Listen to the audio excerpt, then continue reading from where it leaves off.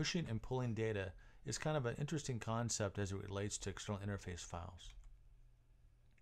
Like I've discussed up to this point in time, an EI creates an ILF or maintains an ILF. Also, the gray application may actually create an EQ from the ILF. The red application picks up the EQ and populates an ILF with it, so it has an EI and an ILF. So again, the gray EI maintains the gray ILF, which creates a gray EQ, and from that we have a red ILF and a red EI. Now what makes pulling data a little bit different now is that the EQ is pulled from the gray ILF by the red application.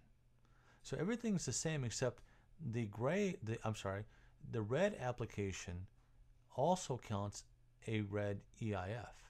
The reason for that is they did all the work associated with the EQ, and they have to understand the data structure related to the ILF.